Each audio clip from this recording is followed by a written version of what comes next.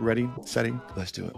What is up, everyone, and welcome back to the Fitness Stuff for Normal People podcast. As always, I'm Tony, here with Mariana, and it's no secret, this fitness industry, the one we're in right now, it's not the best. It sucks, right? Whether it's the corrupt multi-billion-dollar supplement and weight loss industry, some of which we're going to talk about today, or the endless supply of influencers promoting absolutely anything to drive page views. The bottom line is we're not just trying to provide another fitness podcast, but actually change the fitness industry for the better. It all starts with you, right? Why can't we start making the change? But we want to do this by providing you with the knowledge and tools to give you the confidence in applying the best possible training, nutrition, and supplementation into your own life, where today we are going to be covering part one of a two-part segment of the top 10 scams in the fitness, health, and supplement industry. We've talked about certain myths before, but a scam is defined as simply a dishonest scheme or fraud. A fraud being wrongful or deceitful with intent to result in financial or personal gain. This industry might be more fraudulent than non-fraudulent. After reading that, I'm like, that kind of explains the whole thing almost. Yeah. But we went ahead and ranked our top 10 to break down the science of not only why they're scams, why they don't work, but actually to give you solutions on how things actually work. And before we jump in, if you haven't already, take the time, as Mariana tells you, about some cool stuff going on, to rate this show 5 stars. It takes a minute, and you can give us a follow. It gives us a little dopamine rush, new followers, we like that, on Spotify. But that way it actually reminds you every time we post an episode every single Monday. It'll pop up and remind you so you don't miss a thing. Also, we love the questions that you guys DM us after each episode comes out. Tony and I also get personal DMs on each of our end, and we really want to dedicate time to those because a lot of the time the questions require a much more detailed and thorough answer than could be answered on social media because your health is not simple. So you can join us on the premium side for just $5 a month, where you get a bonus episode every single Friday where we do an Ask Me Anything style episode responding to your specific questions. Recently, we did an episode on deload weeks, continuous glucose monitors, and we also just got a question on exercise before pregnancy, during pregnancy. So we cover everything under the sun, and that really gives us more of a chance to interact with you and get more specific and answer these nuances. So just by being a Fitness Stuff Premium member, you're also entered in our $300 Legion supplement giveaway every single month. So you can sign up in the show notes below. And it's just $5 a month. And we just gave away that first 300 this last week. We did, week. Yes. Yeah. And quick note from our sponsor, Legion Athletics. You guys know how we feel about them by now. Something really exciting is they just launched 3 new protein powder flavors: apple pie, banana bread, and blueberry muffin, which I think I'm the most excited about. I'm going to be making so many recipes with these, and I haven't tried any yet. Banana bread, bro? At work? I'm really excited. Those are pretty unique. You don't find those, I feel like, in a lot of... No. I'm pumped. Are you pumped most about the blueberry? I'm so pumped about blueberry muffins. Yeah. Even though the banana bread video... Do you remember that viral video?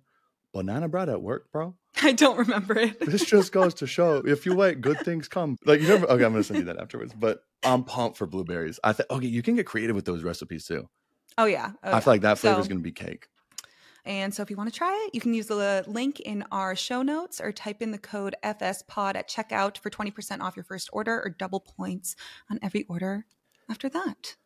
And if you can't tell, because I think we've already brought it up at least twice in this intro, if there's one thing we don't shut up about, it's protein, right? What we just talked about. But that's really just because whatever your goal is, whether you're trying to lose fat, get cut and lean out for the summertime, or build muscle, get buff and get strong, or even if you just really want to live a higher quality, longer life, protein's usually at the center of your nutritional needs. And we definitely get asked a lot, which type of protein should I choose? There's a lot of them, and everyone has their own personal preferences about taste or quantity, but we're partnering with The Strong Inside, which is an educational resource, not trying to sell you anything, but to help you learn more about proteins from milk, specifically whey protein. We just ended our great giveaway with them by now, so you'll be hearing about the winner this month. If you didn't know, whey protein is a protein derived from milk and tested as the highest quality form of protein, which is one of the reasons why we're so obsessed with it. It's because it's complete protein, meaning it contains all 9 essential amino acids and it's absorbed more quickly than other types of protein. It's found not just in your basic whey protein powder, but also added to protein bars and shakes. Look for whey protein concentrate, or whey protein isolate on labels, all which deliver a high protein content. Yeah. And today, finally, more people are looking at the science to take a more evidence-based approach at finding their best protein. And the Strong Inside is really just on a mission to educate them about the complete proteins that come from milk. Because I think that's the funniest thing is people have that weird barrier where they don't understand that whey protein is one of the highest quality sources of protein you can give yourself. And once you figure out that it's kind of important, you want to figure out, well, how much do I need? And that's really a highly individual question. That's what we talk about pretty much on the show is there's no one size fits all answer. And the Strong Inside has a cool protein calculator down that we're going to put in our show notes or on the stronginside.com that you can utilize to really find out based on your unique body weight, fitness level, goal, or life stage, how much protein you should be aiming for. Yeah, they just helped us give away a freaking Peloton treadmill. The treadmill of awesome. Freaking treadmills going on. Not a scam. Let's talk about some scams. Oh my gosh, I'm so excited. Dude, okay, I don't know if I caught you up on this because I did one of my videos. I did a shorter video, which kind of came up with this idea where I just kind of rattled off as many scams as I could think of in the fitness industry. And it went what do you consider viral? Well, is this your earlier one or did you do one recently? I did one recently. I did a remake with the new-ish. But what do you consider nowadays, viral? And honestly, I would say nowadays, especially since it's just harder to go viral, I would say once you get above like 500,000, most people would probably say 1 million, but like I think that's a level of 500,000 people is quite a lot of people, at least in my mind. But that's a lot, especially when I'm in a room with like 200 people and I look around, I'm like, holy crap, this is 200. Yeah. I'm like, ooh. But anywho, this trend where I pretty much just went through and was going through a scam. And again, a scam's different than just a myth, but that's what we really try and fix, I think, about this industry is about people just ripping others off. Because what we've talked about, especially it's bigger in the supplement industry, but especially when it comes to the training, the workouts, the diets, the whatever, people are trying to profit because a lot of these companies' trends, people don't realize they're really good marketing companies. They're not great scientific companies. They're good marketing companies. And I think that's the biggest problem that people don't realize is it's not hard to get into this industry and to sell anything related to health. It's really not. Anybody on the street could go ahead and do it with zero background. And that's where all these scams kind of come from. And that's where it kind of hurts. Myths are annoying, but scams hurt because it's like, well, wait a sec. I just wasted how much money, time, energy, effort on all this crap. Yeah. I mean, if Tony and I wanted to start a supplement today, we literally could. Like, I don't know, if we wanted to start some greens powder, we could. You don't need anything to go make a greens powder, and you could say whatever you want about it. And people make a lot of money from it. I was going to say, if we had to start a scam supplement, would you go greens or would you go BCA? What would you go for?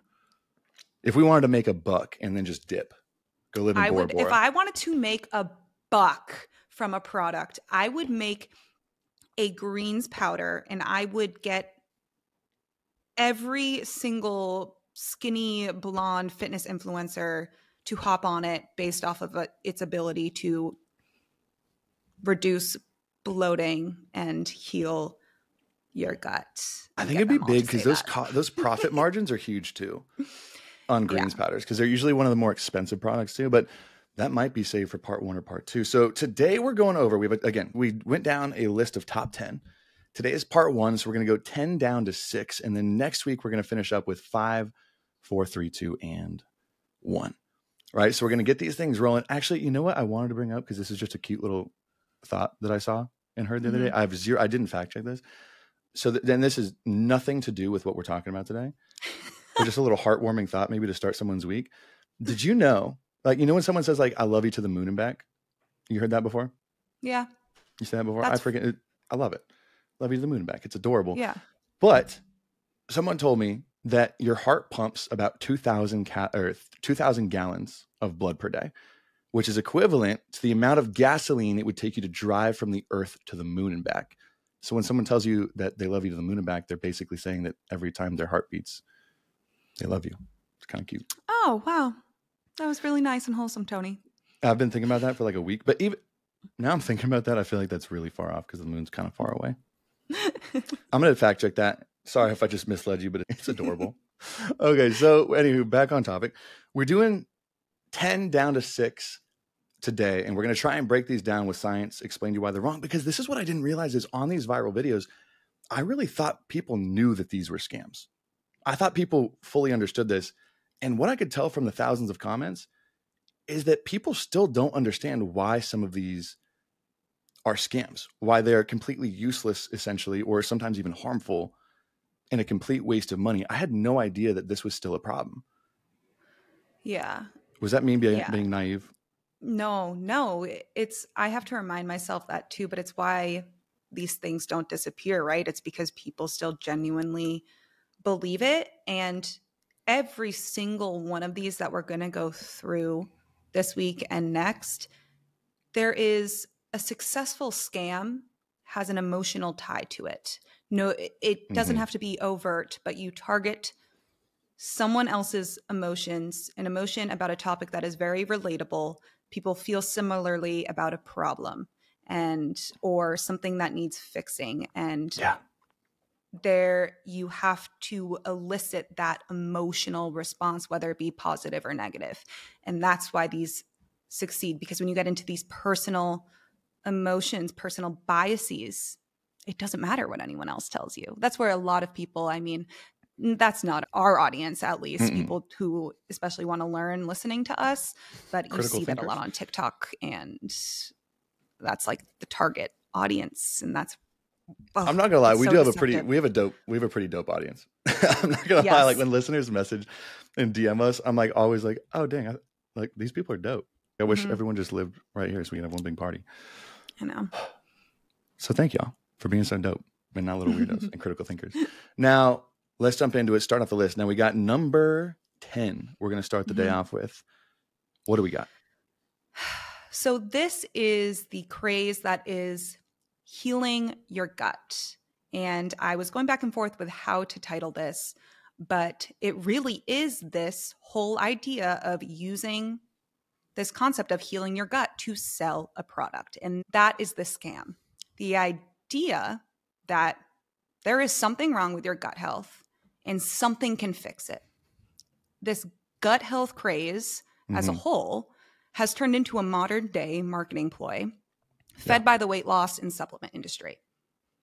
And I was going to say, you see this all over the place, right? Like what, like all over the place. some examples. I know like AG1, Bloom Green supplements, the L-glutamine, right? Like tons of examples. Yeah. Any de-bloat pill. There's a pill called Bye Bye Bloat. Digestive enzymes. CMOS is played into it. Parasite cleanses. People will say it about Olipop, which I'm drinking right now. Certain probiotics. And this claim, whether it's from influencer marketing, whether it's from targeted ads, whether it's on the label, whether it's on the website, sometimes it doesn't even come from the company, and it's just the consumers who will say this, that this is going to heal your gut, or it's going to heal something related to your digestion, bloating. And it's gotten so out of hand because, yes, poor digestion, poor gut health, digestive disorders, diseases, they're real and they're debilitating for a lot of people. And they're very complicated and complex. And a lot of people don't get answers or aren't taken seriously. I'm not at all saying that gut health or having poor gut health is a scam or something that's made up. I didn't want that to get misconstrued. But rather the way companies have used and manipulated a complex topic to sell products based off of a very common insecurity and problem people face, like bloating or like being uncomfortable after you eat a meal or having any sort of digestive distress. I mean, the majority of people have experienced that at some point. Well, especially even I'm thinking with how it's cool because of how much, would you say even the last just decade, from a science perspective, it's become very apparent how important gut health is and how really complicated and complex your gut is. So it's like that has a huge potential to have an impact on our health. So that even if someone's not experiencing like discomfort or anything else, just the thought of having quote unquote good gut health is something sellable, right? Like I think that's to anybody. It's like gut health. We understand. That's what I'm noticing about a lot of these scams is there's like a kernel of truth, but they just take it and sell it for the completely wrong reasons. And as you were saying that, like, you don't want to say that gut health is a scam or gut health's not important. I'm like, holy crap. That's because all of these scams that we listed together, I realize do the same thing. It's like an important topic. It's just being sold and marketed in such a wrong way. That's so crazy. Okay. That's interesting. Yeah. And to kind of put this into perspective and really understand, I mean, just understanding how complex our gut microbiome is and how complicated it is can show you how there's no such thing as a cure-all, and you can't completely understand what might be making your gut health out of whack. There are so many different factors that go into it. There is your sleep, there is meal timing, there is maybe you have some sort of intolerance, maybe you have a digestive disease, maybe you have anxiety, depression. There are so many things that can influence your gut health. So understanding that, and then also understanding that the human gut microbiota is an integral part of health, and it's associated with a variety of different diseases because there is a complex ecosystem of 300 to 500 bacterial different species. That's species as a whole. So that's where you get into the billions, because there's so many different groups of these species. We have a whole episode on probiotics. We've talked about the gut-brain connection. So we will link those in the show notes if you really want to hear more about those in detail. But they all play a huge role in so many other functions in our body. And we don't completely understand that role just yet. But they do also play a role in a lot of our metabolic activities. Your metabolic activities are all of the chemical processes going on in your body at a time. This is so complex and such a large topic to dive into. We don't even completely understand the relationship between these bacterial species and humans yet. We haven't gotten there to make these recommendations for specific products to target a specific species of bacteria and how it functions in someone's unique digestive tract. It's complex. Well, and that's what I'm like, I think that's where, from a marketing standpoint, it's really easy to market complex but important things.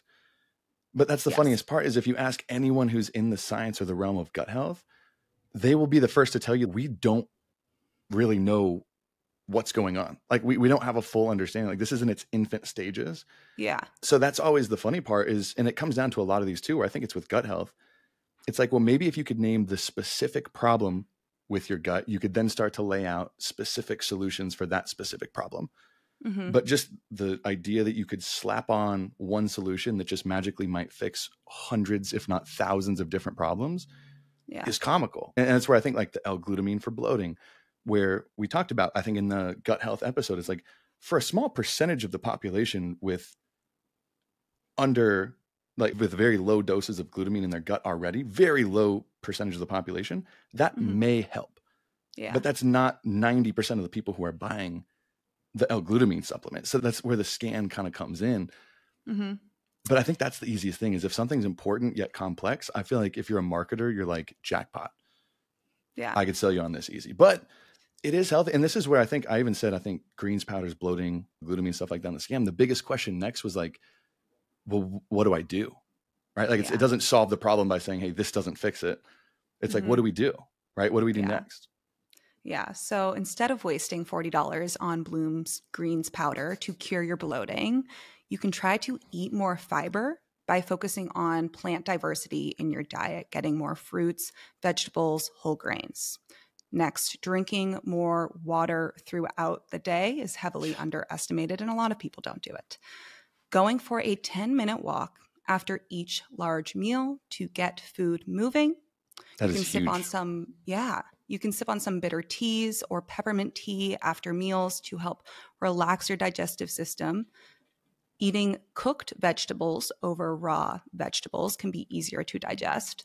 Having a regular eating schedule can help with gastric motility, which is the contraction of smooth muscle, and it allows food to move through your digestive system. And it is heavily influenced by your eating behaviors and regularity. And if you have a regular schedule, you can become more efficient at digesting that food. A lot of people don't really think about that part, which is huge. And then another piece could be limiting carbonated beverages and chewing gum, because that can promote some bloating and discomfort. None of these are going to cure your gut health if you genuinely have an underlying disease. However, this can help with a lot of the symptoms of either bloating, discomfort after meals that are more general and a lot of people suffer with, but aren't usually an indicator that you have a huge issue. Some people may need a little bit more interventions than others. Some people may need more medical attention than others. Some of these symptoms may be a sign that you do actually have an underlying problem that needs medical help. But there's still easy points of entry that can make your life a little bit better, can make digestion a little bit easier. That's all I'm saying. I'm a little uncomfortable because you didn't just try and sell me something. No, I didn't. None of those things were another supplements added. What are you talking about? You're not trying to sell maybe me peppermint tea. Maybe peppermint tea. But yeah, and it's funny too because, and this is just an anecdote I want to add in because there's no research, but I really want to know if, because we know that our gut and our brain are directly connected, they influence each other. Mm-hmm. I really do wonder if when people taking these supplements, if because they believe that they're going to work, if that relaxes their digestive system a little bit. So that mental piece of placebo's more real than anything else. So I wouldn't be shocked. Yeah. Yeah, because being stressed about what you're eating, and this is studied, I actually really do recommend our gut-brain connection episode to understand this more, but being stressed and going into a meal really stressed about what you're eating or having chronically elevated cortisol levels can heavily impair digestion and how you digest your food. So I do wonder if you're thinking, oh, I'm having this pill, so obviously I'm not going to be bloated. I'm going to be fine if I eat this. That would be fun to look at. That would actually be really fun. Okay, I have a question on the last piece. I never thought about this, but chewing gum making you bloated or carbonated beverages, is that just because when you're chewing or drinking these things, is it the like you're breathing in actually like your air into your stomach? Mm-hmm. Yeah, so you're swallowing a lot of air when you chew gum. And for some people, this can happen. And it's this I would definitely recommend if you have IBS, bubbly beverages and chewing gum can be something that could be a big culprit of it. But that's more so just a general piece for anyone that they could experience bloating if they have more air that they're swallowing. And then the air bubbles from like carbonated beverages. Like I have Olipop and I look like I drank 2 beers after. And it's just I have IBS and I'm so prone to bloating from anything bubbly. I love it. It goes down, it goes away after like an hour, I'm fine. But Olipop isn't the problem at all. I'm just a little bit. Yeah, a little bloating is also not always a bad thing. I think people always forget. That was my favorite. I think I talked about this. One of my friends, Caroline, she's a dietitian. Did I tell you about that? The bag analogy that she used, where it's like she took like an empty plastic grocery bag, and she's like, "Okay, this is your stomach," and then she dropped like a couple pieces of food in it, like a banana, an apple, a Diet Coke, and then the bag just obviously it's holding all these things, so it got bigger. She's like, half the time you aren't even bloated; you just have food in your stomach. Like that's what happens when you put food in your stomach. Yeah, and I'm like, how many people is that? What it is? That's like a before and after picture with Bloom. You see people. Oh yeah. And it's honestly offensive. It will be a girl who maybe just has like a lump because she maybe drank water. And then she's like, look at what happened after I drank Bloom. And it's like. A lot of people are like, I would kill to look like you're starting like, your before photo. Like, what are you talking about? Okay. So that is number 10. Number 10. We got a big one. Number 9, I'm excited about. And this one we're going to group 2 together. Right. So number 10. All about the gut health. Number 9, testosterone boosting supplements or hormone balancing supplements. And we're going to put these 2 together, but we're going to break them down side by side. But here's why it's a scam, right? And here's what it is. We'll start with testosterone boosters because I think that's a massive market today, especially when it comes to men. I know that's what we were talking about. Like for women, an easy marketing tactic is this will cure your bloating or your gut health. That's what they say to target a lot of women. Same thing for guys. Anything that is claimed to boost your testosterone, sales just go through the roof, right? Sales go off the charts. But a testosterone booster, and I want to make this clear, is just a dietary supplement to like typically just vitamins, minerals, nutrients, and mostly herbs, I think a lot of the time, that aim to increase your testosterone levels naturally.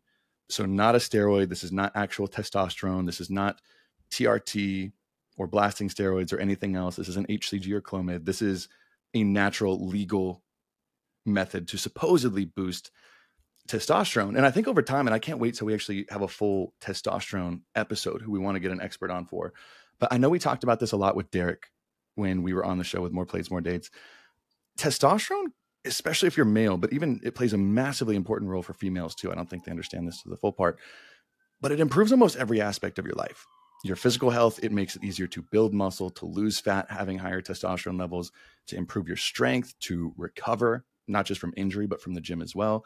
I don't think people realize how large of an effect it plays on your cognition and mental health, not only drive, memory recall, but actually mood and preventing depression. I know that was a big one that we talked about too. One of the big signs of low T in men is depression. It's coupled together very often.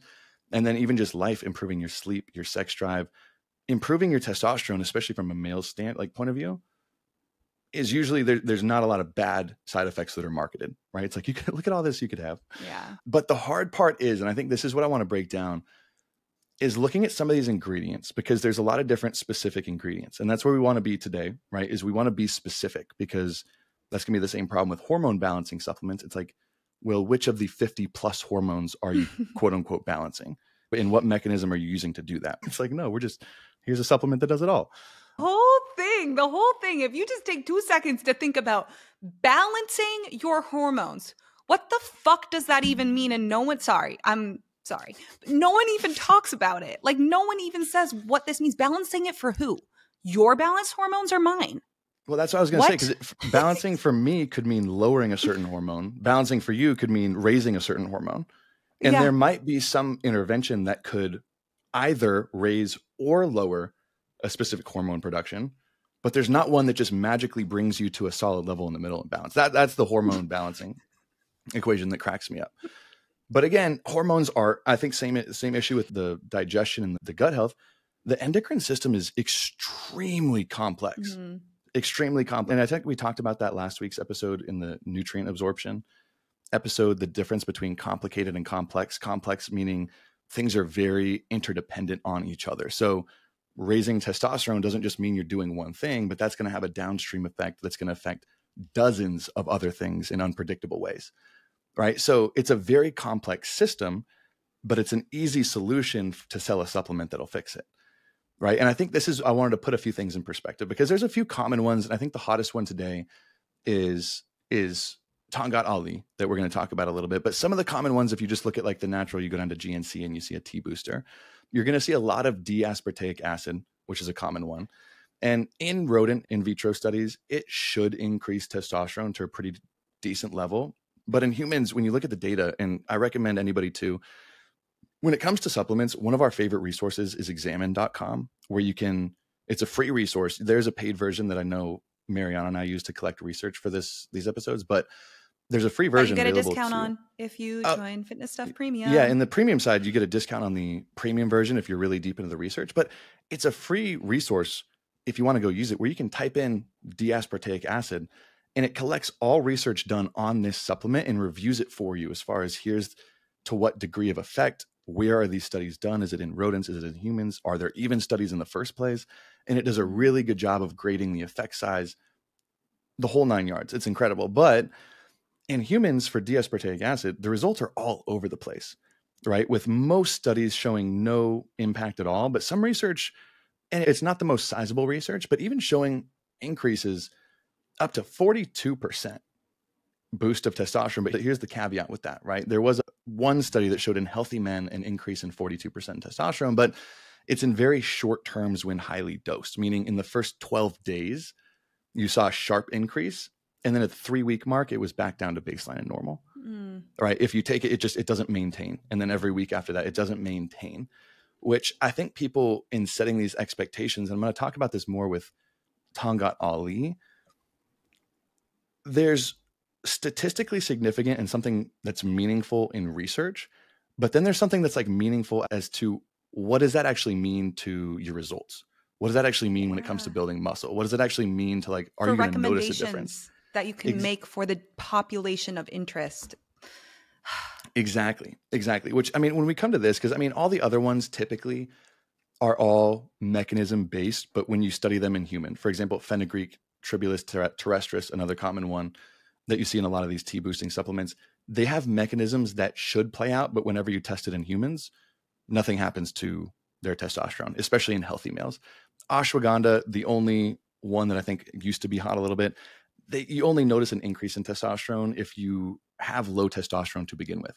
More specifically, like hypogonadism, meaning underperforming or damaged testy production. And that's it. In normal, healthy men, it doesn't impact testosterone at all. But Tongat Ali, I think this is the one that Huberman kind of started the grass fire on and has got some traction. I don't want to discredit this one because it's Eurcomia longifolia, right? The Tongat Ali. It actually has some decent. Wait, what? Can you say that again? What's it called? What? Eurcomia longifolia. What did I say? No, I just wanted to make you say it again. Oh, screw you. I was like, what, did I screw it up? I was practicing with a cork in my mouth beforehand, so I didn't. God, it's making me sweat.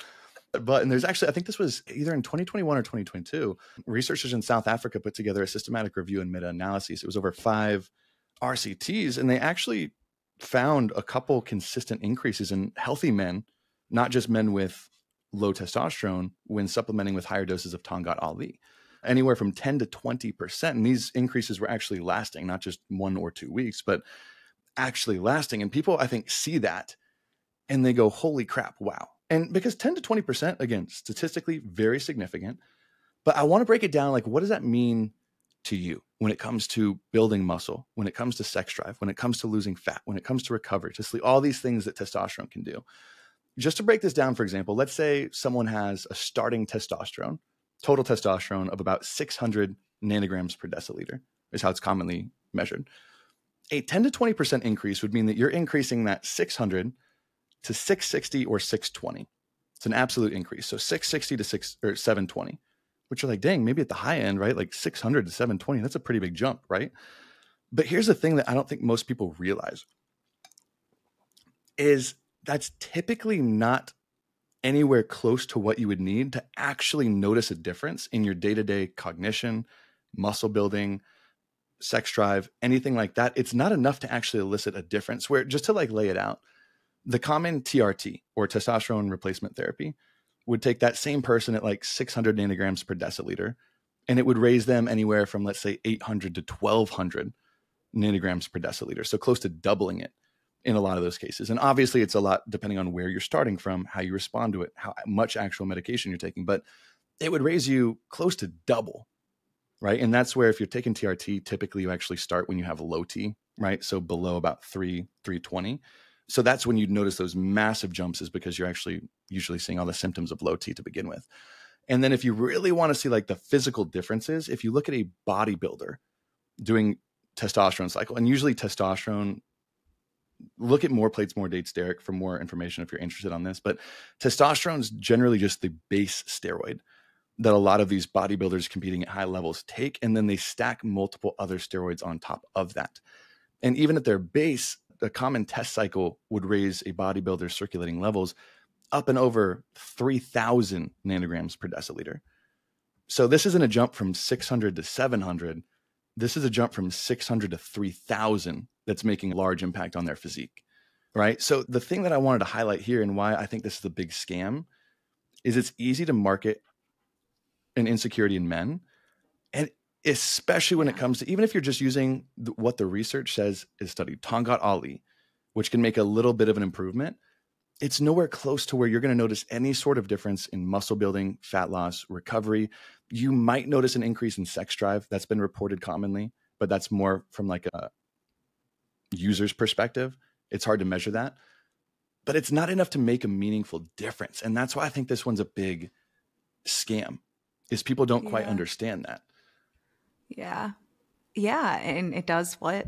That this is the pattern, right? It's like, I feel like low, I can't speak to it. Obviously, I'm not a man, but low testosterone is a huge insecurity and something that it elicits it's fear, which is an emotion. And it's something that a lot of men don't want to have happen. Yeah. And that there is this defensiveness. If you believe that something might be working for you, there is this want to share that. There's this want to share this information. There's this want to then have companies noticing this and saying, this is a really good area for us to jump into and use and manipulate because people feel very strongly in favor of this topic. They want it. Anything that will improve it. Yeah. And even if you're not insecure about the low testosterone piece, it's like, who wouldn't want to build muscle easier, lose fat easier, sleep better, have higher sex? Who wouldn't want all these things? You know, it's like, here's all these good things we're going to dangle. And that's, again, we know that just from a common theme on this episode, like in the supplement industry, it's the Wild West. You can say literally almost anything you want to market a supplement. It doesn't have to be true, which I think shocks a lot of people. Yeah. But before we go into how we could actually, like, a solution for this, because I think there is something, and especially that we talked about with Derek, a big one. I just wanted to touch again on the hormone balancing supplements, which is another big one, I think, marketed to both men and women. It just stems back to that original problems. You can manipulate and change certain hormones to elevate, to limit. For example, ashwagandha does a really good job at actually reducing blood cortisol levels. But again, balancing would mean that you're bringing people to kind of like a middle level. And not only one is there a problem with, everyone's going to have a different baseline that's going to be right for them, right? For men and testosterone, some people feel great at 900. Some people feel great at 400, right? Neither one is, it's more individual dependent. So that's the first problem. And then second, if you actually just take the time, just if you see any hormone balance supplement, or if you have one, just to be curious, go to examine.com, look at the back of your bottle and type in those ingredients that they're using. And I promise you, all of them are going to come up the exact same. 0 human trials done, 0 actual effect. It's something that's easy to sell. It's something that's easy to sell because we're taking this complex thing. It's like, oh, well, you can't lose fat. You're depressed because your hormones. It's just like a blanket statement. It's like, but we can fix that with this supplement. So that's really where it comes from. And I think more so, and more, Derek actually changed my perspective on this. A solution is not per se what can boost your testosterone adding on top of your current diet, but it's like you actually see the biggest jumps and increases in just simply filling in the voids of what's deficient in your current diet. So a lot of people, for example, in testosterone boosting supplements will say, oh, well, zinc boosts testosterone. And that's true only if you're deficient in zinc to begin with. If you have normal zinc levels, zinc does nothing. And that's where I think a good solution is use an app like, is it Chronometer? Use Chronometer to track your food for a week. And it does a really incredible job of breaking down your micronutrient intake, your vitamins, your minerals down to the last drop. And see, okay, where am I falling short? Where am I not?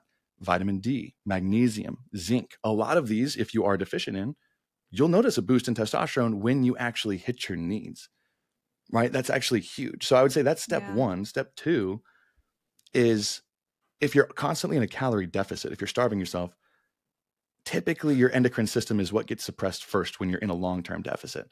That's why you see people, bodybuilders, stepping onto shows with their endocrine system crushed just because they're at such a low body fat percentages. They've been dieting for 16, 30 weeks sometimes, right? So eating at your calorie maintenance, actually giving your body, isn't that weird? Your body actually appreciates it when you feed it what it needs, right? And then just the basics of sleep hygiene, stress management. That's, if anyone's claiming to boost your testosterone to a meaningful amount that's outside of your diet, your sleep, your stress, it's not going to be to a meaningful impact unless it's actual steroids. Like, that's just what it comes down to. Yeah. I just also want to make a quick note too for women in relation to their cycle, which you can absolutely have hormone levels that are either too high or too low, which can be called an imbalance, but there's a lot more. That's a very regulated topic in terms of what levels for people to look out for and for practitioners to look out for that are very streamlined. But if you're not eating enough and you don't have a cycle, if you have lost your menstrual cycle, that is going to completely negatively affect your hormones and the production of your sex hormones. So not just, getting all caught up in what foods are balancing out your hormones, maybe take a look at how much you're eating. If you've ever had an experience where you have lost your menstrual cycle, make sure you're not over-exercising or under-eating. That's just a quick note. I know that that's a smaller population of people, but it happens to a lot of people. It's still very apparent, yeah. It's amenorrhea, right? When you lose your period, a lot of people that are anorexic see that. Yeah, hypothalamic amenorrhea, and it's largely due to not enough food, not enough energy intake, and over-exercise. You see it a lot in female athletes as well, as part of like the female athlete triad. Yeah. And it at the time, I mean, I went through it for 3 years and I was like, this is great. You don't care. You're just, when you're young, it really happens in women, like is the largest population that it affects is women in their early 20s. And it's not really taken seriously. And you don't, it's just important to consider the effects that can have a lot down the line and to intervene there. But I just think people don't talk about it much in this conversation. It doesn't seem like it's taken seriously for younger women. Like, I feel like you hear stories about that all the time. It's like, oh, well, what happened? It's like, oh, nothing. I just don't just went along with life. But that's also the greater context. And I'm not usually this person, but that's the greater mentality that just I feel like women as a whole have to have around their cycle. Just kind of like, well, this is what it is. Deal with it or don't deal with it. Like, okay, that's actually a fair point too. That's definitely a fair point. Yeah. All right. So that is where it comes down to number 9. So we went over the gut health scam. We went over hormone balancing, testosterone boosting scam. What is it coming in at number 8? This one I love. This one I love because I don't think a lot of people talk about it. I just made a TikTok on this a few weeks ago, but this is number 8 is food sensitivity tests. And I almost forgot this, but then I was like, wait, no, this is one of, I would say like 1,000%. Yeah, but it's not as, I don't think they're as popular now, or maybe I just don't see as much marketing for it now, but I know that this has scammed so many people. So let's talk about it. And first, let's talk about differences between food allergies and intolerances, because people will confuse the two. They'll say, oh, I have this sensitivity, and then also say it's an intolerance and confuse them. So food allergies happen when your immune system reacts to a substance, which is usually a protein in a food or group of foods. And food intolerances are not an immune system reaction. So this is a very baseline entry-level definition. We're not going really deep. But an intolerance is not, they relate to trouble digesting food. So think of lactose intolerance. Yeah. So they can occur due to a lack of an enzyme needed to digest certain foods, or sometimes as a reaction to additives or naturally occurring compounds in foods that you are incapable of digesting due to a known underlying reason. So individuals with food intolerances may be able to eat small amounts of bothersome foods, think lactose, dairy, but when they have too much, their body may react negatively to it. Okay. So that's an intolerance. A food sensitivity has no standard medical definition. It can be used to mean absolutely anything, and sometimes it's used instead of a food intolerance. You will hear sulfite sensitivity, histamine sensitivity, gluten sensitivity. Other times it may be used as like a catchphrase almost to sell a product. Are you sensitive to this food? That's what I've heard a million times. Yeah. And the evidence is there's completely lacking in terms of any support that the use of these tests are helpful in diagnosing any adverse reactions to foods. So let's talk about these tests. These tests cost hundreds of dollars, essentially for people to tell you what you're already eating. So how is that? In the case of a food allergy, so a skin prick or a blood test, that measures a protein called immunoglobulin E, or IgE. And those are used to help diagnose these food allergies. The presence of IgE antibodies generally indicates an immune system response. However, food sensitivity tests look for the presence of IgG antibodies in the blood and determine a sensitivity based off of high levels of IgG antibodies, not IgE. Okay. It's important to understand. So IgG antibodies have not been shown to be reliable in identifying either a food allergy or sensitivity. I'm saying in air quotes. IgG antibodies rise in the blood due to frequent consumption of those foods or recent exposure. So foods you eat often, a lot of, or just had recently will cause IgG levels in the blood to rise. They are not specific to a person's sensitivity, but past or frequent exposure to a food may cause them to be high. It's not a coincidence that people taking these tests find they are sensitive to all of the foods that they eat all of the time. That is not a coincidence. This test is telling you the foods you are tolerant to. That's all it does. And I cannot think of, I genuinely, personally think that this is one of the biggest scams, and I don't understand how it is still out there. Is blowing my mind still. Like that is seriously like the storybook definition of a scam. It's literally, because that's what it is food sensitivity tests. Usually people take them when they're struggling to lose weight, to build, to whatever they are, they're struggling. So they take one. Their gut health. And then it's like, oh, no wonder it's because this thing that I eat all the time is in my way. That's hilarious because it's every single time. It's this thing that I eat every single day, but it's not, because that's literally the intention of that test.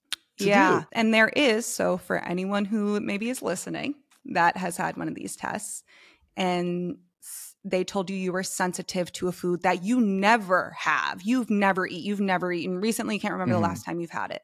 This sometimes will happen because you can have results that say you are sensitive to foods that you never eat due to cross-reactivity. So this is when the protein structure in some foods is similar to foods you do eat often.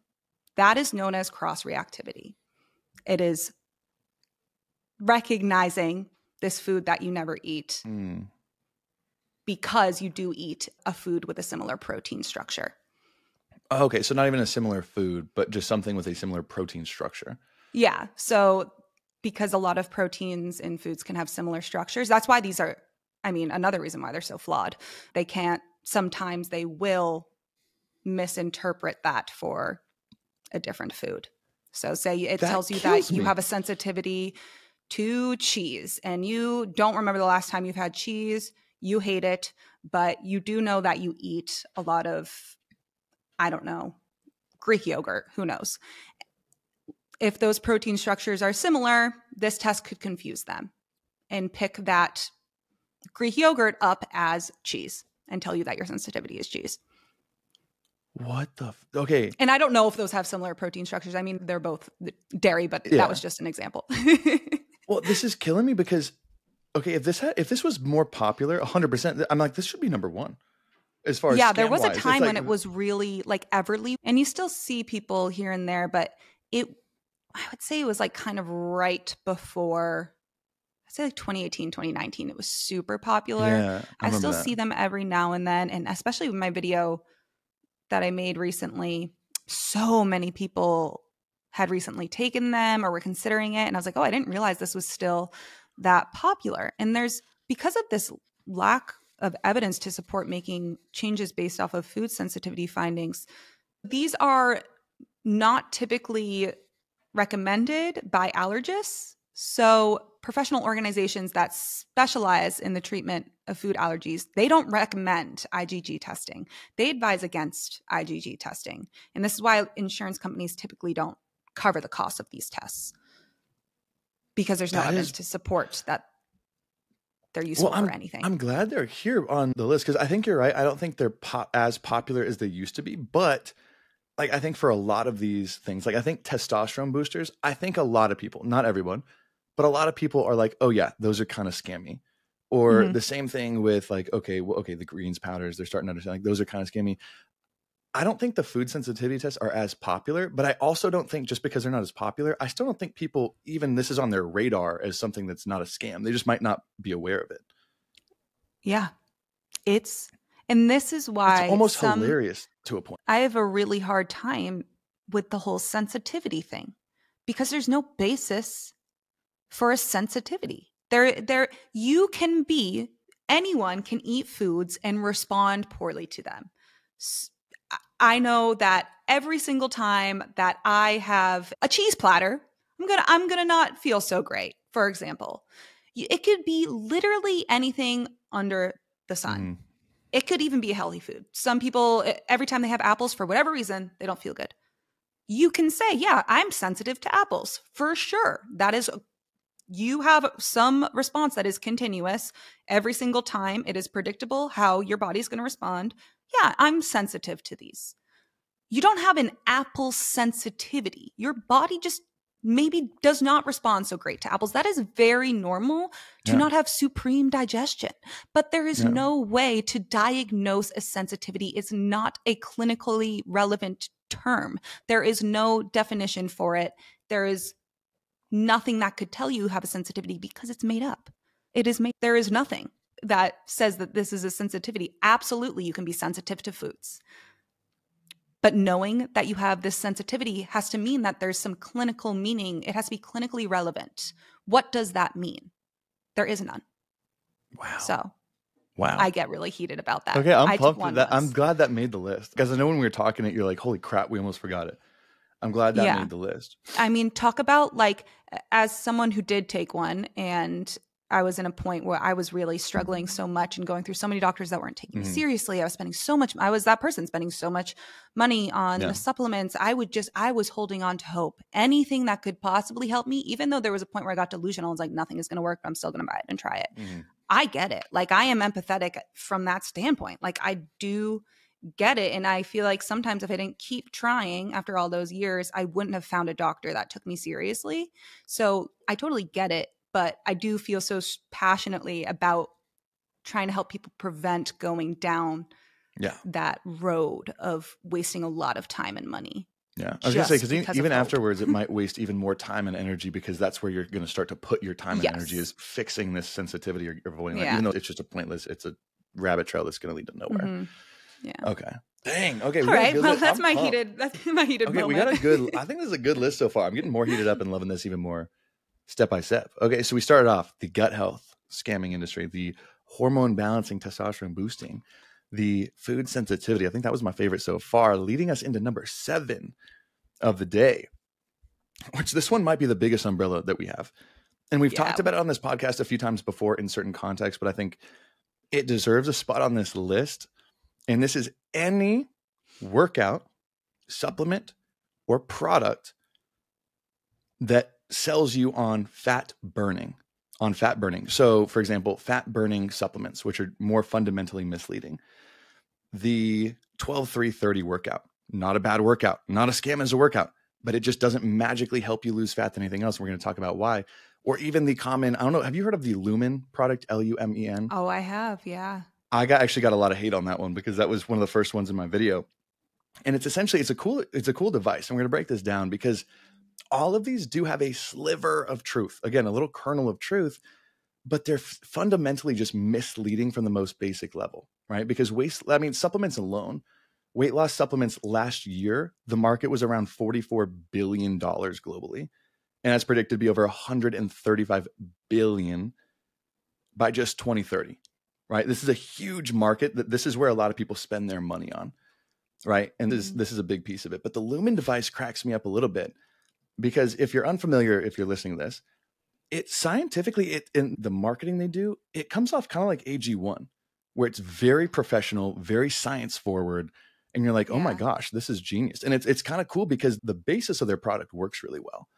And it's essentially, you have this handheld device that you take a long, deep exhale in, and it tells you in that moment whether you are predominantly burning fat for fuel or carbs for fuel. And it tells you in that moment. And that's true. They actually do a good job about that. You can tell just by measuring carbon concentration or CO2 concentration in the breath, what someone's using as a primary source of fuel. And this is what we've talked about. I think it can't be less than a dozen times on this. The fat burning not being the same thing as losing fat conversation. Yeah. And that's why there it kind of comes down for. But this is why it's sellable, is because yes, you can change scenarios. You can change what you're doing during the day. You can change your workouts to where you are burning more fat than carbs compared to other workouts or other activities through the day, right? So there is such thing as a quote unquote fat burning zone that you can be put into, right? I mean, you go out throughout the day just using multiple sources of energy just to stay alive, right? Your total daily energy expenditure. The biggest piece is that BMR, just keeping you from dying, right? That takes up a lot of energy. Most of this is coming from fats and carbs. All right. And when you're at rest, right, like probably when most of you guys are listening to this podcast, even though shout out to those doing your cardio on this one, I know. love I those feel like a tags. lot of people listen to I listen to podcasts when I'm walking or doing cardio. I get a lot of tags when people are going on walks and stuff like that. I'm like, shout out to Yeah. you. Even though that's still low intensity. When you're at rest or at lower intensity, the majority of your fuel or the calories and the energy that you're needing are going to be used from fat. They're going to be breaking down and burning fat. Even if you're just sitting on the couch, you're burning more fat than if you're doing something a lot more strenuous, like high intensity training, like some sprinting, really anything that gets your heart rate over 80%, your max heart rate. You're going to be burning very, very little fat for fuel and mostly carbohydrates. And I think this is another one of those complexity layers. If you're listening to this, you're like, well, I still don't get it. Like, why would I not want to burn more fat? If I want to lose fat, why would I not want to burn more fat? And there's a problem, right? And we've talked about this before, and I think we'll link another episode that we did deeper, just not to spend too much time. Burning fat is the simple act of fat oxidation, i.e. the process of breaking down fatty acids to be used as fuel, where losing fat occurs over longer periods of time and is based not on how much fat you're burning in that very moment, but also how much fat you are storing. And here's the kind of cool thing about a few of these factors. One is when it comes down to trying to optimize, and this is the problem with lumen and fat burning workouts, right? Like I know a lot of these high intensity classes, like the circuit classes, that's what they promote, the 12-3-30 workout, the lumen device. Your body calibrates or balances fat to carb burning over a 24-hour period. So if you spend an hour working out and you're doing a very low intensity workout where you're burning predominantly fat, so high fat, low carb as fuel, naturally you're going to burn a little less fat and more carbs later in the day. And same thing goes vice versa. If I have a high intensity training session in the morning where I'm burning very little fat and mostly using carbs, my fat burning or fat oxidation will be higher later in the day than if I didn't, right? So it kind of has this little offset calibration where it comes down to not just how much you're burning in the moment, but how much you're storing over time. If you're burning more, you'll probably store more. That's what's the problem with like the keto diet. Oh, well, if you eat 95% fats, your body's going to use a lot more fat for energy. It's like, well, yeah, but you're also going to store a shit ton more fat into your cells. It comes down to calories in versus calories out. If you're eating the same amount of energy through calories as you're spending, it doesn't matter if you're spending all day in this quote unquote magic fat burning zone, according to Lumen, anything else, you're going to store just as much fat. But if you're in a calorie deficit, that's when you give yourself that room to actually lose fat over time. And I think that's just the most misleading and fundamentally misleading part about all of this is all of these products are sold as the more you burn, the more you'll lose. I actually had I don't know if it was an exec or someone that works high up at the Lumen team DM me very long paragraphs of how wrong I was. And I'm like, it's not that your device doesn't work. I'm not saying that. I even covered this in my post. I'm like, the device works for what it does. You are marketing it as something that fat burning is the same thing as losing fat. And they're like, no, we're not. And I take a screenshot from the multiple pieces on their website where it's like, this device helps you burn more fat, which is the goal of weight loss, whatever it is. It was just saying that. Yeah. And like, that is scientifically untrue. That is what you are using as your scam. And that's why this comes down to a scam. And that's the biggest thing. That's the biggest thing with all this. They've reached out to me before to work together. Same. I just don't even answer. I'm like, what are you talking about? You don't even know who it's the weirdest thing when companies like that reach. I've been getting more recently, and it's so frustrating. I'm just like, why on earth would you act like you have any idea what I talk about? Same. Yeah. It's like, do you spend any time on my page before emailing me about wanting to work? That's the funniest part. And the other funny part, sorry to pick on Lumen over the workouts because they're all fundamentally the same. It's hilarious because on their page, it's like, well, we've got real scientific experts backing this product. And then you look at it and it's like Dr. Mark Hyman, Dr. Jason Dong, Dave Asprey. I forget, what was the other girl's name? All of these people who are some of the biggest scam artists in the entire industry, that if you're in the industry, you know this. You avoid these people like the plague because of what they actually say. It's hilarious. But if you're unknowing, you're like, oh, these guys have best-selling books and these things, and this makes them credible. And it's the Lumen thing is the funniest thing in the world because I think there's a lot of money and a lot of push behind the science of it, and it's so not evidence-based at all. None of it. So that's where this really kind of comes down to it. The Lumen device, yeah, it works for what it is. Is that any useful data? Not at all. Let's round off the last one of part 1 before we finish off with part 2 next week. Number 6. You want to start off with this one? We've talked about this a few times. It's one of my favorites. Yeah.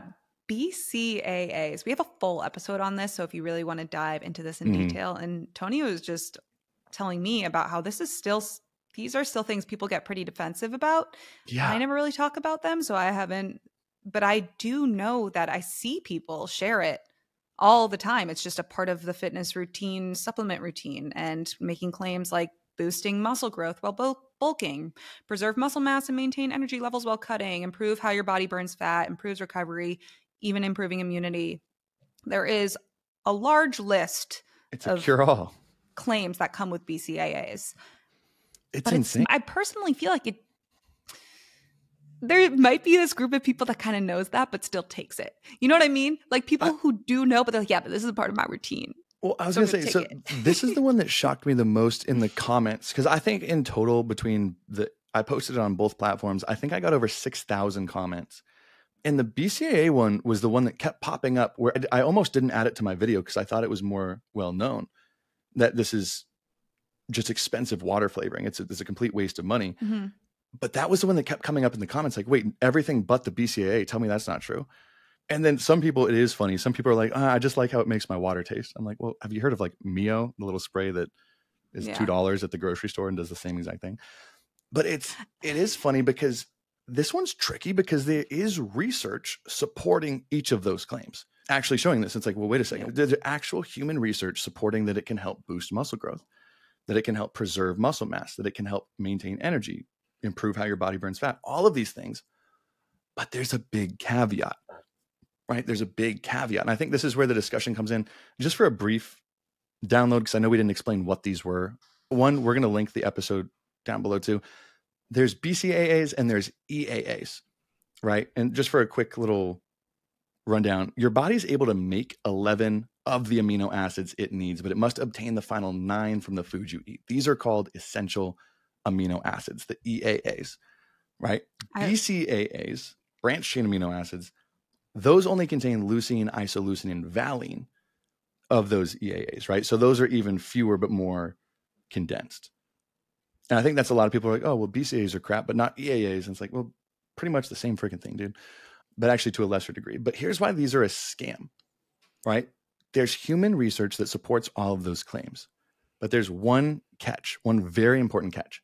It's only observed when the group taking BCAAs is below the daily minimum protein intake on top of that. Meaning they do not get enough protein through their day. BCAAs will then help prevent muscle loss, help muscle building. But here's the other part. Not once have any of those benefits been observed when the groups have even been meeting the minimum daily protein intake through their diet or other supplements, like protein supplements.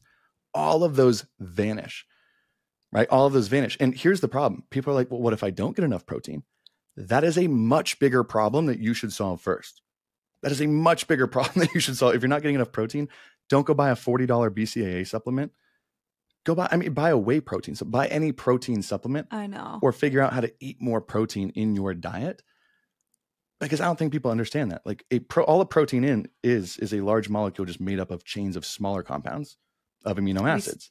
Like we say when we're talking about the strong inside, whey protein is a complete protein. It contains all 9 essential amino acids. Soy protein is the only plant protein that is a complete protein. The absorption is different, but that contains all 9 essential amino acids. Yeah. If you are vegan, if you're vegetarian, you're like, well, then I have to supplement because eat a variety of plant proteins. Mm-hmm. Again, if you are making that choice, I'm like speaking to fucking 20-year-old me. If you're making that choice to especially be a vegan, right? Especially be a vegan, and you are not paying attention to protein intake, there is absolutely no world in which you can complain or ask for, this is a very special population of people, they have to take it. No, you have to combine variety of different plant proteins and you'll be fine. That's how you get all of your essential amino acids. It's actually pretty easy if you just pay a little bit of attention to it. Yeah. Like I know pea and rice sources are really good sources as well, right? I don't know if they're fully complete, but they've got a wide variety outside of it. Yeah. And if you have that as, you know, like if you're having that, if you're having a plant protein powder during the day, if you're having maybe some beans, maybe you're having some tempeh or tofu at some point, you're having lentils, there you go. That's a variety, and just try to have a variety at each meal. Yeah. And I know Alan Aragon constantly says this. It's like watering your lawn when it's raining outside. When you're getting enough protein and you're taking BCAAs, you're adding nothing on top. You're getting zero, not a little bit, zero benefit from that, right? If you're like, I like the water flavoring. I don't know if you've heard of these cool little Mio packages. They're $2 at the local supermarket, and you just spray it in whatever flavor your little heart desires. It'll flavor your water for you. Mm-hmm. And I think here's the big thing. If a company sells BCAAs, not only would I not buy the supplement, I wouldn't buy anything from that supplement. I wouldn't buy anything from that company altogether. Anything that company sells. And Mark Matthews was on here. Remember when he was talking about this too? Yeah. Because I know Legion, that was the funny part, is he was saying that is the #1 most requested supplement that company gets. Do you remember that part? And he's like, he could make an easy couple extra $1 million a year if he wanted to sell BCAAs, but he doesn't, just because he knows they're literally useless. Yeah. But that was the funniest part to me. But here's why I wouldn't buy anything that company sells altogether. Is there's only 2 reasons why a company chooses to sell BCAAs. It's crystal clear, according to all human research done, right? BCAAs, they do not have any benefit at all in regards to fat loss, muscle building, recovery, or anything else if you're getting enough protein in your diet. It takes a high school reading level to understand that. So this means one of 2 things if your company is selling BCAAs, which is a large part. I hate to poop on like Ghost, for example, because like they have really good flavored proteins and stuff like that, but they sell BCAAs, which means one of 2 things, right? Either one, that the company is that oblivious when it comes to what they're putting in their products. They're that oblivious. They have no clue the science or efficacy behind what they're putting into their products. So who knows what else they could be putting into their other supplements or what's going on behind the scene when you're that uninformed. That's one meaning, is they're just careless. And it's like, who wants to buy a supplement where they're that careless with what they put into it? Or 2, the company is aware of how useless these supplements are, and they choose to lie to you in their marketing because they know it's a nearly $10 billion market and it's cheap and easy to produce. Those are the only 2 options that come down to it. And that's what kind of changed my mind about this, is the whole, if you think about that, it's like, well, you're right. Does that mean that a supplement company can't make another high quality product? No. But that's saying one of 2 things. Either they are fundamentally misleading you and they know it, or being a nutritional company, they are lacking the basic understanding of such a simple topic, of such a simple supplement. That's a problem. That's why that's a scam. Yeah. That was good. Sorry, I went off on that. I know. I gotta say, it's like our jujitsu. It's like some people beat the crap out of like punching bags. Mariana and I just come and poop on stuff. I know. And honestly, like, I'm so happy we started this podcast, because I'm genuinely getting tired of saying the same thing on social media, because it doesn't, especially when it hits, when you hit a large population, when you're talking about a topic like this, it's typically hitting the people that are going to challenge you or don't want to hear it. Yeah. And that gets really exhausting, because the people that you're really care about hearing this and maybe helping them make a change or save some money or avoid wasting their time typically don't hear it on like a TikTok or an Instagram. Yeah. It's like, that's why we get so fired up about this stuff, is because it's absolutely mind blowing. Criminal how in a this lot of continues. Cases. Yeah. And how it's not ever going to go away. Like, it's never going to go away. I'll never stop talking about it. I know I won't, but the capacity that I have to do that in a shortened form is, for certain topics, it's just, I can only tell you greens powders don't do anything so often. Tony can only say that there's no point. That's also the point, though. You never change anyone's mind in a short form like that, it takes time. It takes explanations. Like in the podcast, even if someone fundamentally disagrees with any of these, I guarantee you at least listening through a 20-minute piece on something is going to give them a new perspective, where if someone's just saying something in 60 seconds or less, you have to leave out important details sometimes. And that's what the person who fundamentally disagrees with it, that's what they pick on. So it makes sense, right? It's hard to change someone's mind over social media, but that is, I am pumped. That's why podcast, this is one of my favorite things I've ever done. I know. It is nice to be able to, like when we post clips too. I mean, granted, some people don't want to know, but it's nice to have that option. Be like, yes, this is a shortened 30-second clip. We touch on it in detail. We answer all these questions you have, concerns. This is a clip from a podcast. And it's nice to be able to still direct people, especially because we know that the people who are going to take the extra step to go and listen, like we want you guys here. We want the people who are skeptical, but also want to learn. Like that's, there's going to be people who don't care. But I feel like to learn and challenge too. I don't know about you, but I've learned so much just through this podcast too. It's like you learn so much, challenge your previously held beliefs. Yeah. It's fun. And it shouldn't be a bad thing if you have a wrong opinion about something. Shouldn't be a wrong thing, but I think some people take it as. Yeah. Seriously. Yeah, if you're right about everything, then one sign that you're not right about everything. That wraps up part 1. We're going to be back with you next week with part 2, going through 5, 4, 3, 2, and 1. I'm actually a little bit worried because if this is how today got a little hotter, spicier than I thought it would. I'm like, next week we might be in for some trouble with the top 5, because these ones are some of the, I mean, these ones grind both of our gears a little bit more. These hit us in the right spot. Yeah. We're going to take a little L-theanine, Ativan, calm down before we do the next one so we don't freak out. No, I'm not. Okay. I won't be unhinged. But... No, we'll get Shane over here, Shane Hanner, get him to do a little breath work. Do some breath work. Calm ourselves down and get rolling. But let us know what y'all think about top 5. Shoot us a DM. Let us know what you think. And let's see if you can predict what's in next week too. DM us. See what you think. See what you think. We'll see y'all back next week. Any goodbyes? No. I never have a goodbye. I know. Still waiting on that. Every week. 71 weeks in a row now. And I'm still like, nope, we still don't have anything.